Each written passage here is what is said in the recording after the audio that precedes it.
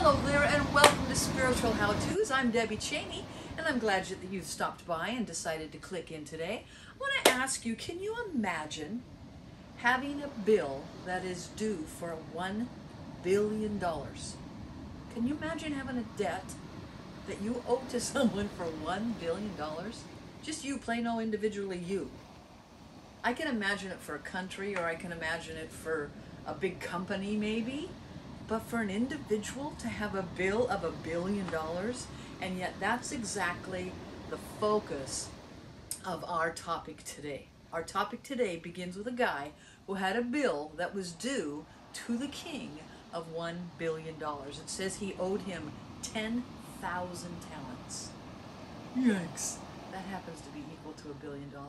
The topic for today, my friend, is the power of forgiveness. The power of forgiveness. And we read about the power of forgiveness in this story in Matthew chapter 18. If you want to open your Bibles and turn there, it's in verses 21 to 35.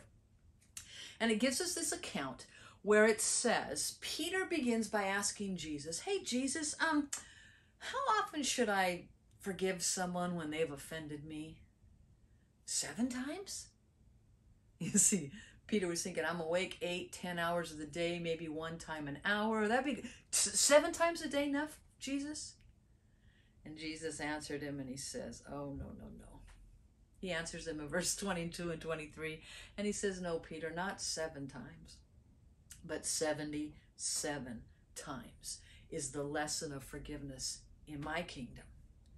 77 times a day. And let me tell you a story to illustrate it, Peter. And then he went on to give this parable. And he says, you know what? There was this king, Pete.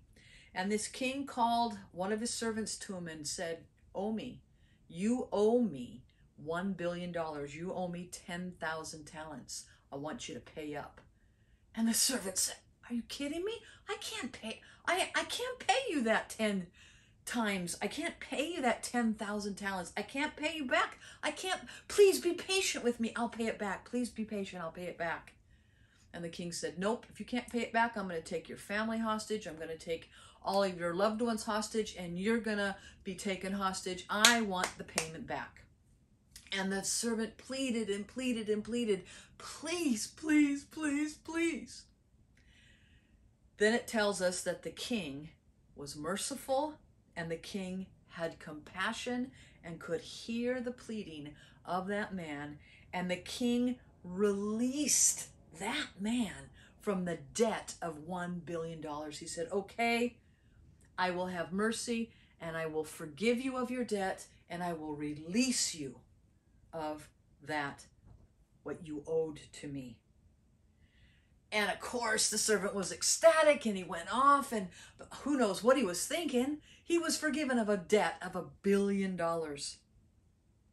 Well, Jesus went on to tell the story, and he tells the story. He says, yeah, and then that servant, he turned and he looked for all the guys that owed him money, and he singled one out. He picked one out. He said, pay me back what you owe me. Pay it back.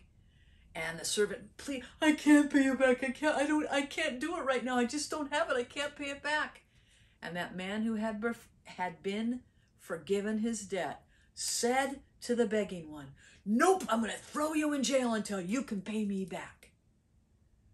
When all these other guys observed what the forgiven man had done, they went to the king and they told the king, King, the guy you forgave just busted someone who owed him money. And the king came back. Jesus is telling the story. The king came and said to that forgiven servant, you should have forgiven him the same way I forgave you. You should have been merciful the same way I was merciful. You should have released him the same way I released you. And now I'm going to take you and throw you in jail. And Jesus said, hey, look at Peter, if you don't forgive others the way I've forgiven you, you're going to be taken and thrown in jail. And the same is the moral for you and for me and for everyone else on the planet. The moral is, if we don't release forgiveness the same way that we've received forgiveness, the same way we received mercy, the same way we've received it, then we will too be put in jail. Crazy, right? Crazy. And I don't mean in jail, at the county jail or the city jail. We're talking about a spiritual jail.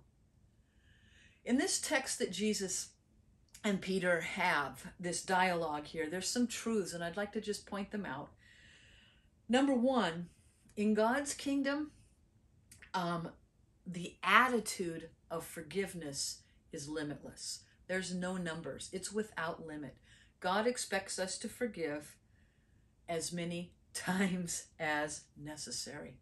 Whenever we're offended, whenever someone's erred against us, we are expected to forgive them, because that's the attitude of the kingdom, to walk in forgiveness, to release them, to release on earth, to release on heaven the same way that we've been released. That's our job, is to forgive.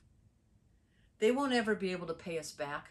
And most of the times we're not talking about money, are we? We're talking about some sort of hurt feelings or some sort of physical something, or something that they can't pay it back. There's no way that they can pay it back. But our job, as we've been forgiven, is to cancel their debt to us, to let it go, to let it die, to release it, and thereby release them. You see, the second point is we owed an unpayable debt that our King has forgiven. And the same way he offered grace and mercy and forgiveness to us and released our family from that iniquity, so too we can turn and offer it. The King's wiped out our debt. We should turn and wipe out others' debts. And sometimes, though, the forgiveness doesn't begin with us. Sometimes we find it hard to forgive ourselves, don't we? We kind of carry around our own shame, and we carry around our own resentment. And God wants, the King wants us to release ourselves of that, so we don't go and demand payment from others. We haven't received his mercy, let it saturate our heart, so we don't offer mercy.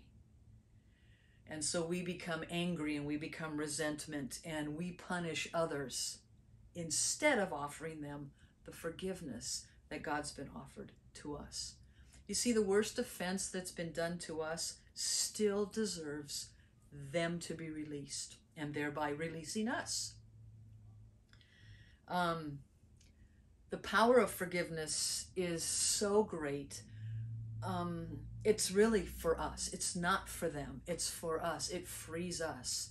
And I want to just wind up by giving you a few points that psychology and the medical field tells us about the power of forgiveness, because Jesus told this story to Peter, and we can live by it and learn to walk in the forgiveness attitude of the kingdom.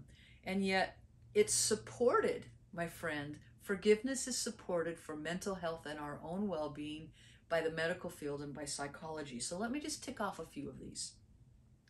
When we forgive others, it's a decision that we are making to let go of resentment. You see, resentment is that thing that grips and hangs around, and we just won't let go of that offending act. I'm telling you, to let go of resentment doesn't necessarily mean forgetting what happened or excusing what happened. It's not that at all. It's just being able to release it so we can have peace. Because until we can release it, we will not have peace. Forgiveness is the letting go of the grudges and the bitterness. Letting it go. Because the wounds that we hang on to cause anger and cause bitterness. And so whenever we hear that person's name or we reflect upon that certain event, anger and bitterness wells up in us. And we know anger and bitterness releases these hormones in our body and causes us to be stressed out. So it's this stupid cycle we get caught in if we don't learn to release forgiveness. Forgiveness also doesn't guarantee reconciliation. There's no guarantees. When you let something go, you truly let it go without even knowing what the ramifications or the end result will be. Forgiving yourself is vital. gotta forgive yourself. You see, if God's forgiven you, which he has if you've asked him to, then who are you to hold yourself to a higher standard than God has? If he's forgiven you, you are free, you've been released. Then don't hang on to your shame and your pride. Let it go and let peace fill you up. Accept his mercy, accept his release, accept his pride and let his love, and let go of your pride. See, when we are able to do that, it releases an empathy that we then gain in our hearts towards that one that hurt us. It leads to empathy. Doesn't excuse them, but it leads to a better understanding. And it also, forgiveness kind of allows the relationship to be the very best that it can be. Doesn't mean maybe it's going to be perfect, but it means it's going to be the best it can be because we've let go. We don't have anything that's kind of hanging around in us, in our heart towards that person. I'm telling you, I think most of us have discovered that most of Satan's tricks with us and most of his games with us and the gains that he has in our life are due to unforgiveness. But don't get discouraged, because forgiveness is it's a long process. It's a long distance run. It takes time to walk in forgiveness and to feel that wound not be sensitive to the touch, right? And finally we know, oh yeah, I have a bruise there, or I had a broken bone there, or I had a something, but it's been healed. And that's what he does. He heals us. It doesn't mean that that person won't have consequences, but it just means we don't have to be the one to execute, to pay back. It's not on us. We trust the Lord to take care of that. When we walk in forgiveness, there's a saturation of joy and peace and happiness that comes. That can only come through forgiveness. And so I would just challenge you, my friend. We all need work in the area of forgiveness. All of us are on a road. But in order for us to walk in a relationship that's pleasing to the Lord, we have to live the life of an attitude of forgiveness. Releasing others. Let them go. Just simply let them go. That will bring him pleasure, and it will bring us wholeness. Amen? There's more on the notes. I'm not going to go into it more. I just know forgiveness is a big thing, and I know that you want to please the Lord. So there you go. Have a great week. Be blessed. See you next time.